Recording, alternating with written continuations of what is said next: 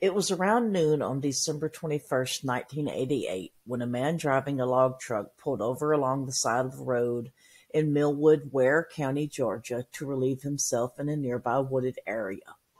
As he walked into the woods, he came across an isolated garbage dump site, where he became curious about an old television cabinet that was lying on the ground nearby.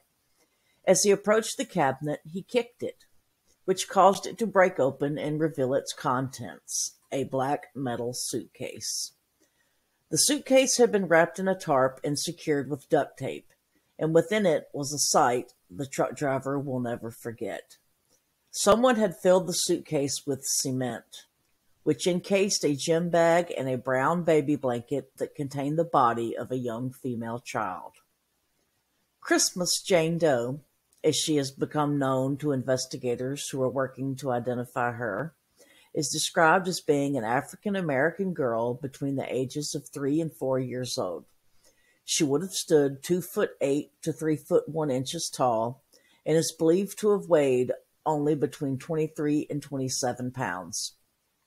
Her black curly hair was pulled back into a ponytail secured with a brown rubber band and patterned with brightly colored bows. She is said to have slight gaps between her baby teeth. Dressed in a white size 4 thermal pajama pants with maroon-colored trim, a disposable diaper, and a white knit long-sleeve pullover shirt with red pony on the upper left side of the chest.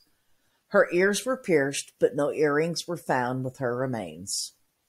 Local investigators worked alongside the Georgia Bureau of Investigation, or GBI, and other members of the Sheriff's Department to go door to door in the area where the body was found and attempt to develop leads to her identity with no results.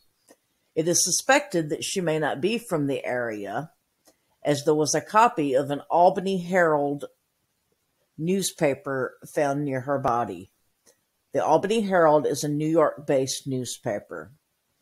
This discovery led to multiple agencies being contacted for potential clues, and news stories were broadcast across the country about Christmas Jane Doe. Sadly, this has not resulted in any new leads being called in. In 2010, an anonymous caller left a tip with the GBI, informing them that they believed the child's name was Bridget, and that she and her family had lived in the Tifton, Georgia area at one time. Nothing ever came from this tip, and investigators have not released any more details about the call. It's been 32 years since little Christmas Jane Doe was found, and we are no closer to revealing her identity than we were at day one. If you have any information regarding the identity of Christmas Jane Doe, you are asked to contact the Ware County Sheriff's Office at 912-287-2479 or 912-287-4327. Tips can also be submitted to the Georgia Bureau of Investigation at 912-389-4103. and the Ware County Coroner's Office at 912-283-3030. While there are many things that are not known about little Christmas Jane Doe, such as a cause of death, how she became to be dumped in the area that she was found in, or the circumstances of her life, the one thing that we are certain of is that somebody out there knows the answers.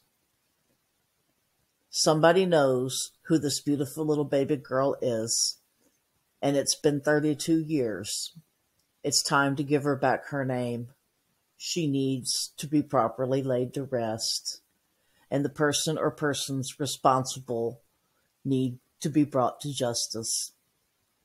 If you know anything, please contact the Sheriff's Department of Ware County, the Georgia Bureau of Investigation, or the Ware County Coroner's Office. Over.